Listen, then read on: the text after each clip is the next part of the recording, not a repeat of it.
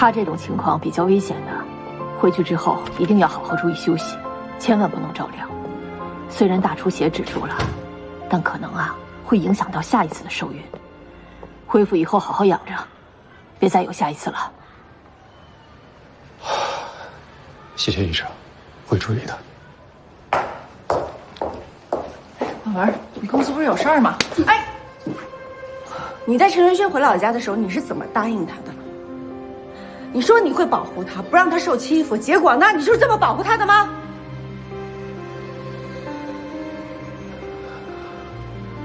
我表也不是故意的，他不知道。你还是不是个人呢？你这个时候了，还在替你家亲戚辩解？你们一个两个的，要我怎么样啊？让我把我表姨送到派出所去吗？现在事情已经这样了，孩子都现在再追究责任还有什么意义啊？还能挽回什么吗？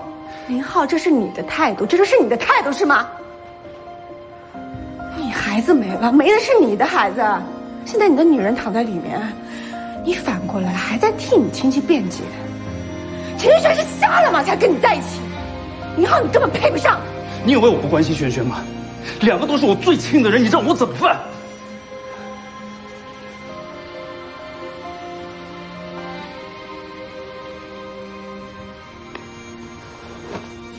你的意思是，你确定吗？你做过检查了吗？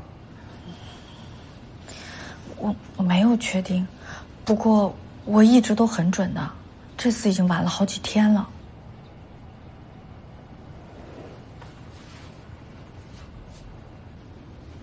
林浩，你是不想要孩子吗？我们结婚吧。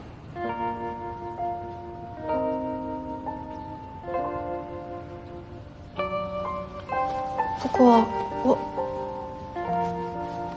我还没做检查呢。不管做不做检查，不管有没有孩子，我们明天就去领证。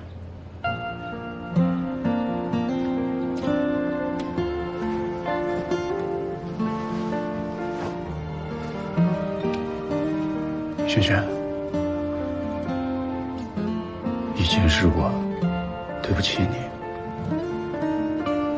我保证不会再让你受到一点点的伤害，我这辈子都会保护你的。陈轩轩，你愿意嫁给我？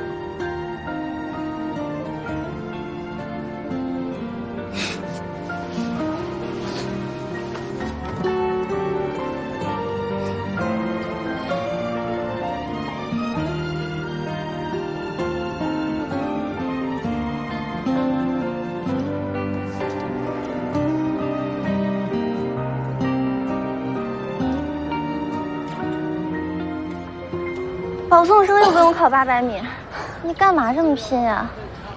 我这次不用考，下次呢？干嘛非要对自己这么狠呢？放弃一次就会有第二次，我不可以让自己绕着困难走，只要坚持，就一定会有回报的。还真是没有什么能难倒你管文的。我不可以绕着困难走，只要坚持，就一定会有回报。哎，我们接下来是不是要去医院了，老公？对，喂，知道了。不好意思啊，轩轩，本来下午的动员大会突然改到早上了，我得赶回去。那些大领导什么的都在，这关系到我之后的竞聘资格，所以还必须得参加。可是陪我检查也是大事儿啊，我想让你第一时间知道宝宝的结果。我这也是为了我们家，既然结了婚，有了孩子，我必须要更加的努力，让你们过得更好，这是我对这个家的责任。老公，你真好。检查结果一出来，马上告诉我。哎，对了，你爸妈那边是不是得说一下？我想想，我找个时间。我要来不及了，有事给我打电话啊。爱你。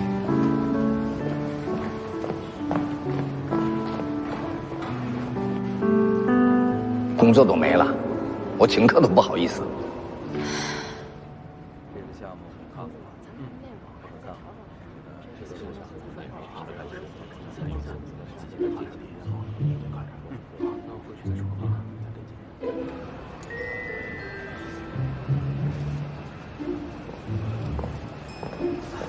亲爱的，怎么把头发剪这么短？不害怕变得更强势啊？每个人都有评价别人的自由，我如果全盘照收，岂不是把自己累死？我还以为你前同事的话能够刺激到你呢。我又不是人民币，讨不了所有人的喜欢。行吧，那你工作的事儿，我再帮你想想办法。不用了，我有了新的计划。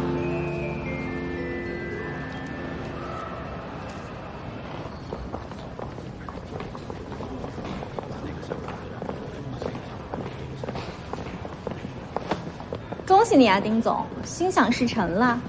那要感谢凯蒂你帮我介绍了陈老板。随时联系。拜拜。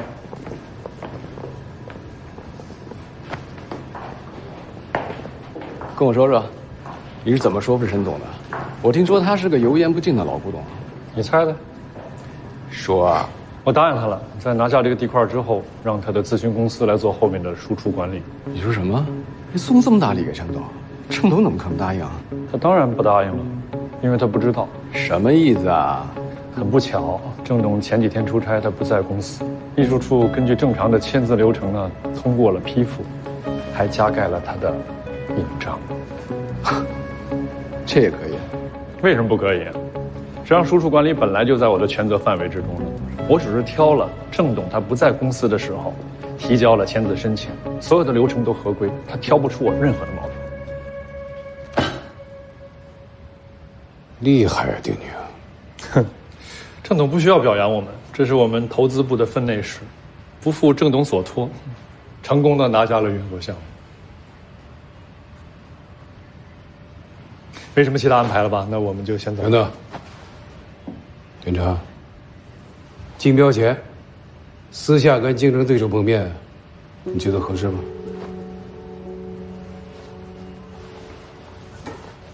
郑董啊，我不知道你在说什么。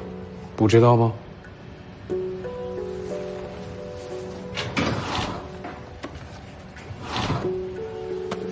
丁宁，你也是老人了，怎么能犯这样的错？